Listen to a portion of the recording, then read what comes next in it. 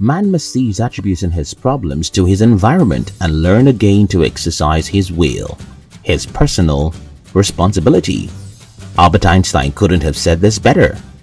Recently, I decided to step out of the house to take a long walk. The entire country had been on lockdown for more than 2 weeks, and I was beginning to feel like I needed to stretch. As I walked through the streets, I saw a group of young people huddled in a corner. One of them walked up to me, keeping his distance, and was begging money for food. Truthfully, I didn't have any cash on me, or I would have given him. On second thoughts, I imagined that giving him money wouldn't do him any good. First, he was a young person. Second, he didn't seem like he was serious because he was dressed like a thug. Third, because he was young, he had the wits about him to learn a skill that could be put to good use for himself, so he can start to make money and not have to depend on anyone or even beg for money. I do not judge him for his condition because I do not quite understand it, but I have learned that if we don't take responsibility for our lives, no one will ever take it for us. You may find yourself in a terrible situation which you didn't bring upon yourself, but pitying yourself is not going to make the situation go away. Taking responsibility will. Denise Waitley said, "A sign of wisdom and maturity is when you come to terms with the realization that your decisions cause your rewards and consequences.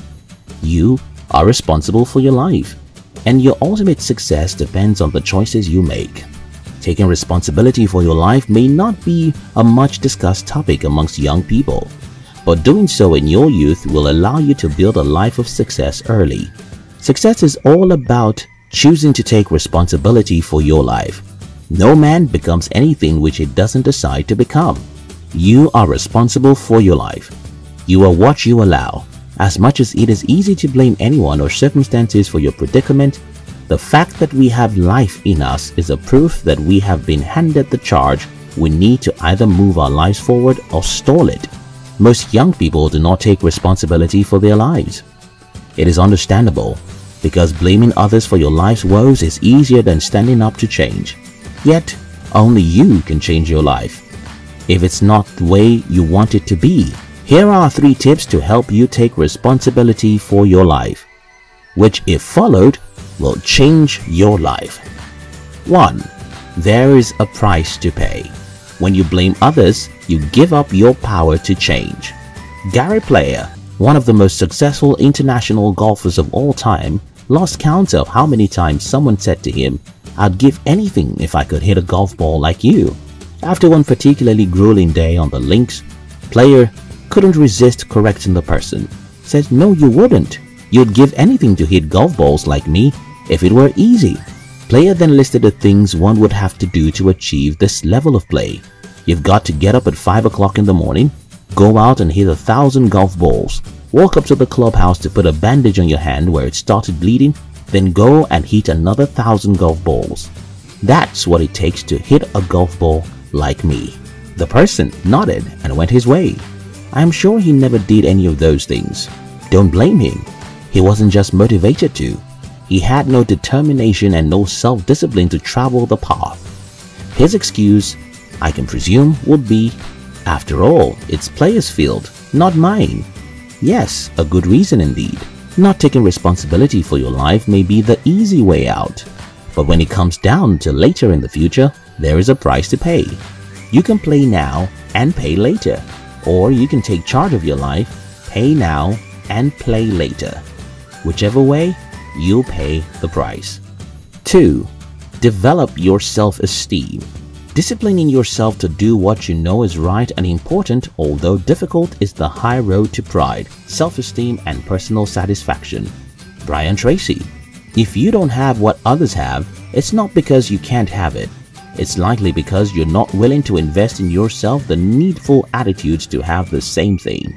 Having a victim mentality is thinking that everyone but you should be blamed for your bad lots. No, you should be blamed for your bad lots. Your freedom comes when you admit this and you start to work on yourself to grow. Take those classes, pursue those dreams, live intentionally, and make deliberate decisions that you will become the person you hoped you'll be. With every step you take successfully, your self-esteem grows. 3. Accept the permission to live the life you want. When we have begun to take charge of our lives, to own ourselves, there is no longer any need to ask permission of someone. George O'Neill. For a long time, I waited for people to tell me I was a great writer. If I wrote anything, I didn't consider it great until someone said it was great. As a result, I didn't publish most of my works because I didn't believe I deserved to be heard. All that changed as soon as I stopped waiting for people to permit me to be great. I realized I had to admit to myself that I was good, and that only by believing in myself could I get others to believe in me. No one is going to stop you from living the kind of life you want. No one will hold you back. No matter how much you think your present company is stopping you from becoming all you want to be, you are the one permitting them. You can have back your permission by choosing to rise to do what you must. But people won't make you do what you don't want to do. Stop permitting them. Grab the permission you already have to move your life forward. 4. Take responsibility every day. Helen Keller said, "I long to accomplish a great and noble task, but it is my chief duty to accomplish small tasks as if they were great and noble." Abraham Lincoln said, and I quote, "You cannot escape the responsibility of tomorrow by evading it today." Taking responsibility for your life won't be an easy feat at first. So it's safe to start small, to do a little daily. Start now. Do a little bit of what you wouldn't ordinarily do. Fix the project you've long procrastinated on doing. Call the loved one you have to. Do a little bit every day that helps you take charge of your life. The more you succeed in doing those little things, the greater your self-esteem builds. With better self-esteem, you are almost always ready to achieve the success you most desire. You don't become in one day what you want to be. It's the same with forming a habit or taking responsibility for your life.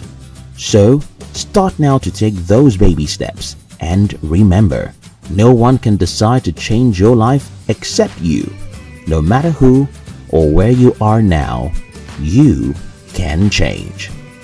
If this video inspired you, subscribe to our channel.